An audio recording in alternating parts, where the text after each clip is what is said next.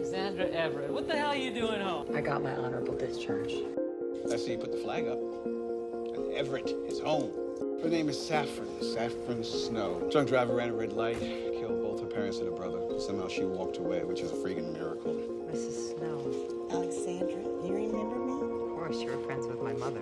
I haven't seen you since she passed. She'd be so proud of you. I was wondering if you could help us out. That stunt the other day was pretty much the last one for Saffron. Judge gave her a choice.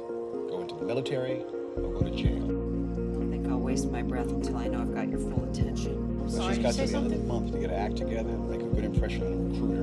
We thought if you just have a few words with her, get her motivated. What I've been describing here is day one with the Marine Corps. The Marine Corps is the toughest, the elite. March back here tomorrow morning, early. Put that stud in your nose and we'll talk. You're not standing on your marks. Do you need your fix, Snowblind? Or are you just ready to run home to Grandma? So you're out. What next? You have no idea what your limits are. At my limit. Are you gonna puke? So you Lady Marines all really Semper Fi and shit? Yeah, but you still do all the secretarial work, Here right? you are starting to wake up. Say thank you. Ma'am, thank Flight you, jets, ma'am. idiot. Helicopters. The only thing they don't do is ground combat, but that's gonna change too.